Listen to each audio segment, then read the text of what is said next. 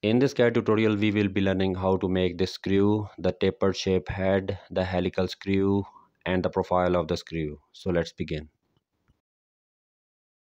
So first select file here, click on new, select part, and then click OK. Now right click at this top plane, click on sketch, select a circle, then select this origin and make a circle here. Now select Smart Dimensioning tool in order to specify the diameter of this circle. Specify the diameter of this circle as 3 mm. Make sure that you have selected mmgs as units. Now go to features, select extruded boss base command here and specify the length of extrusion as 19 mm. Then check this box. Change the background to plain white, and now let's specify some appearance. Okay, so now select this face and click on sketch. Select a circle and make a circle at this origin. Make sure that it overlaps the previous one. Now go to features, select extruded boss base here, and now extrude it up to 7 mm here. Select this draft command and specify the degree as 12, and here you can see the profile. This is basically for the edge of the screw. And now check this box, and now it's time to make the profile for the head. So for that, select this face, click on sketch and make a circle. Make sure that it overlaps the previous one, and now go to features, select extruded boss again, and now let's extrude it up to 3 mm only. Select this draft command and here specify 30 degree. Let me show you the profile. So this is inward. We have to select this draft outward, and here you can see the head of the bolt has been created. Check this box, and here you can see the basic profile of the screw has been created. Now select this fillet command, select this edge and specify here 68, and this fillet command will make this edge of the screw even more sharper. Check this box, and here you can see the profile. Okay, so now select this head and click on sketch option. Now select this center line, and we have to make center lines like this, a horizontal center line, and now we have to make a vertical center line. So select center line again and make a vertical center line like this from here to this point. Okay, and now select the corner rectangle from here to this point. Make a corner rectangle and make a corner rectangle in horizontal fashion from this point to this point. And now it's time to specify some dimensions. So specify here 1 mm,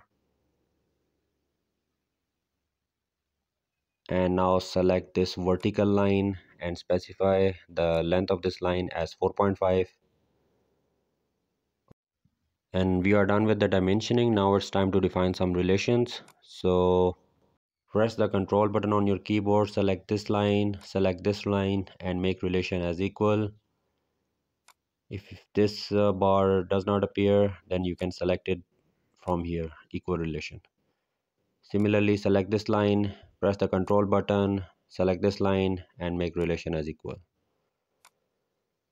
And now it's time to make the symmetric relation. So select this line, select this vertical line, we have to specify 3 lines and make relation as symmetric. So symmetric relation also appear here. Okay, and select this line and this horizontal line. Make sure that you have pressed the control button. Okay, and select this symmetric relation. And now we are left with two more symmetric relations. Select this line, and this center line. Do not forget to press the control button and make relation as symmetric, and then select this line, and this vertical line, and make relation as symmetric again. So this was the last relation. Okay, and now we have to trim entities. For that, select this trim, make sure that you have selected trim to closest, click on yes, and one by one trim this internal sketch.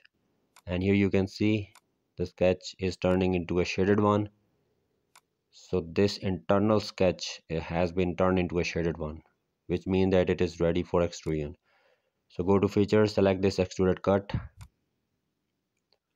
Here specify the depth of extrusion as 2 millimeter. Specify here 2, and enable this draft command and specify here 10 degree, and then check this box. So the head is ready. This is made for the screwdriver insertion. Change the appearance. Okay, and now select here plane in the reference geometry, drop down this bar. Okay, and here you need to select this plane. Okay, we are basically making a plane here, and let me show you how to locate this plane. So you can increase this parameter and decrease these parameters in order to locate the plane. And here let's specify 6 millimeter, and let's change it to 2 millimeter. So at a distance of 2 millimeter from the head, we are making a plane here. Okay, check this box, and now exit the sketch, select this plane, click on sketch, and select this circle and click on convert entities. So let me show you what happened here. Exit the sketch. So at the place where we have created a plane, this circle has been created. So we will start making our thread from this location. So drop down this curves menu and select helix and spiral.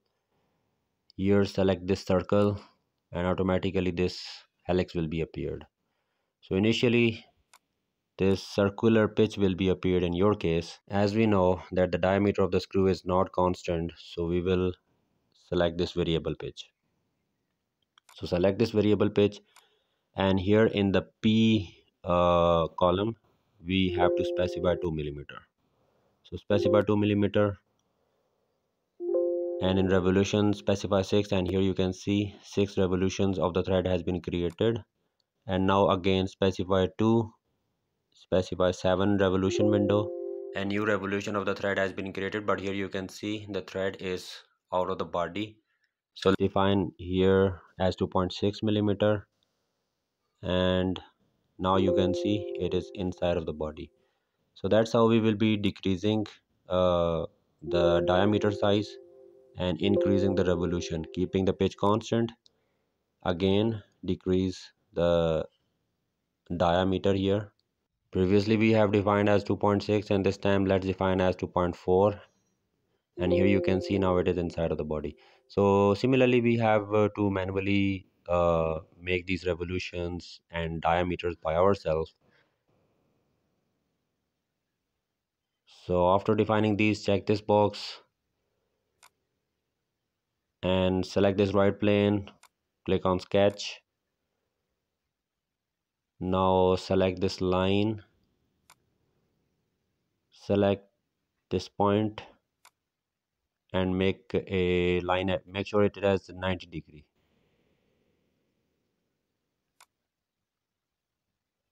So make a triangular shape like this, and now let's define the lengths of the sides. Select these 2 points and define the distance between these 2 points as 0.6 millimeter, and similarly select the other points, this point, let's define as 0.75,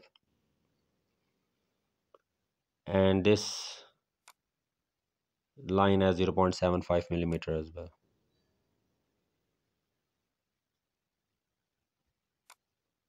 Let's define as 0.75.